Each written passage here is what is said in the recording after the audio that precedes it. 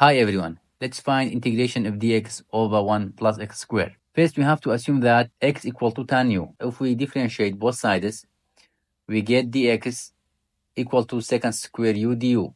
That is the derivative of tan u. Now we have to replace dx with secant square u du and x by tan u. We get integration of secant square u du and 1 plus tan square u.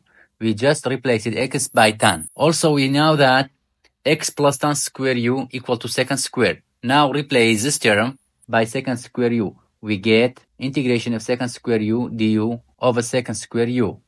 This secant square cancels this one. We get integration of du. It's so simple, we can easily integrate this du. We get u plus c. We know that x equal to tan u. Then u equal to tan inverse of x.